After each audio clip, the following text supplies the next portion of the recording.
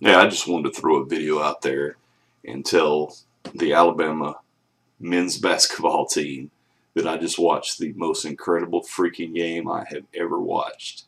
I was watching Alabama Minnesota game on my phone while I was watching Alabama get beat by Auburn, unfortunately, in the Iron Bowl. And about the 10 or 11 minute mark, I saw an altercation on the court, and Alabama was, I think, down 12 or something at the point. Or maybe they had just cut it to 7. I don't remember.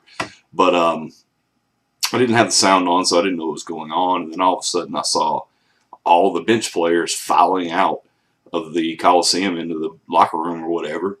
And all of a sudden, now they're just playing with 5 players. They had Dazon Ingram, Collin Sexton, Riley Norris, Galin Smith, and who was the 5th? Oh goodness gracious, John Petty. And like shortly there, so they started playing with 5 players. Then Dazon Ingram fouled out. I turned the sound up and ended up turning the game down, the football game down, and watching this game. It was amazing. They cut it down. But anyway, Dazon Ingram fouled out.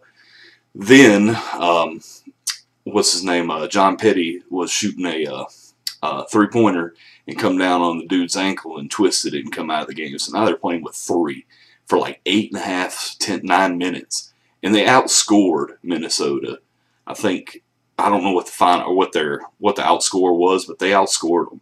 And I'm going to tell you, I watched this game for the last 12 minutes. I mean, I watched for the second half, muted most of it, but Minnesota, I don't think they let up. They played. I mean, they were triple teaming Collin Sexton. He was still draining 3-pointers, still going to the hole, getting baskets. I mean, it was amazing. So I want to give props to the Alabama basketball team, to Avery Johnson and those 3 guys, Collin, Galin Smith, and Riley Norris, for just staying out there and just representing. I think that was a coming out party, and this is, I mean, that was amazing.